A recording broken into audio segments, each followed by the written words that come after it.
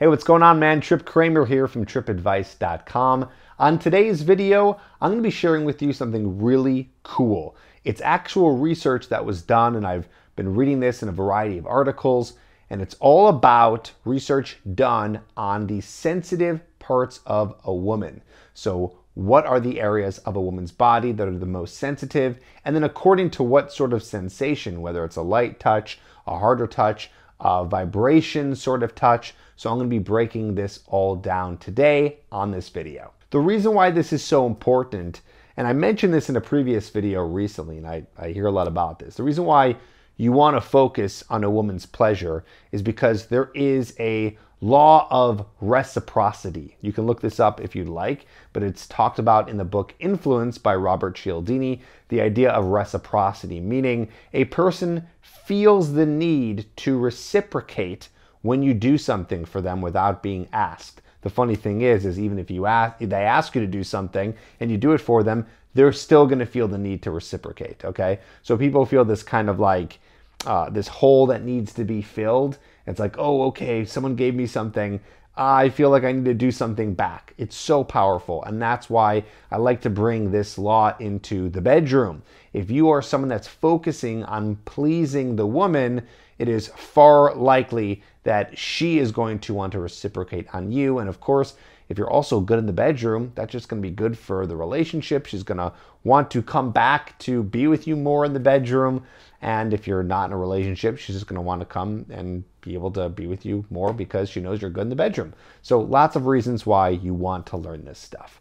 Why don't we dive in? So this is broken down into 3 parts. There's light touch, then there's pressure touch, and then there's vibration. Okay, these are the 3 different types of sensation that you can have when you are with a woman. So what they found was with light touch that the spots that are the most sensitive are the neck, okay, the forearm, and also the area that is part of the lower part of a woman's vagina that's near the anus.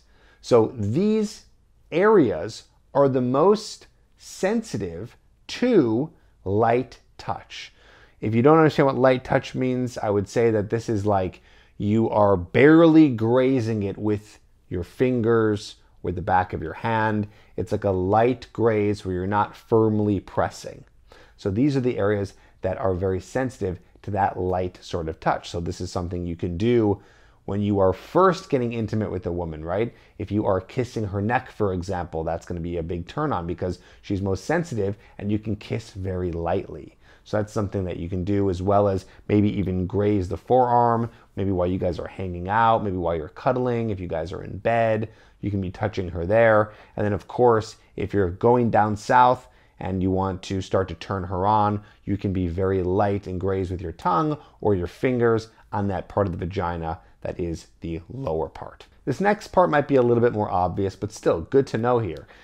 So when talking about now pressure, okay, so putting a little bit more pressure when you are touching her. Again, maybe not too forceful, but more than that light graze that we were just talking about. So the places that respond the best, that are going to turn her on the most, are on the clitoris and also the breast. However, be careful, it's not the side breast or side boob. That part is not as sensitive to pressure, but the top of her breast or even the nipple along with the clitoris. That's going to respond the best to firm touch.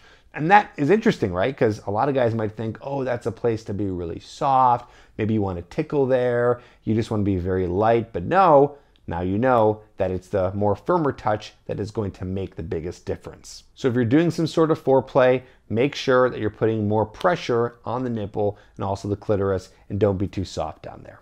All right, let's go to the next one, vibration. This one also a little bit more obvious, but still worth mentioning, which is the clitoris. That is going to respond the most to vibration, which is kind of interesting, right? It's like, okay, that part does have the most nerve endings, so there's no other part in her body that's really going to feel that response if it's vibration, right? So maybe vibrating back and forth with your finger, or of course using some sort of instrument in the bedroom, sex toys, things like that. So you want to maybe focus more on a little bit more of back and forth vibration when you are on the clitoris as opposed to anywhere else on her body. Obviously, right? Like rubbing really fast on her forearm, it's probably not going to feel that great. That's going to be more sensitive to light touch. However, they do say in research that the nipple does respond a little bit to vibration, but not as much as the clitoris.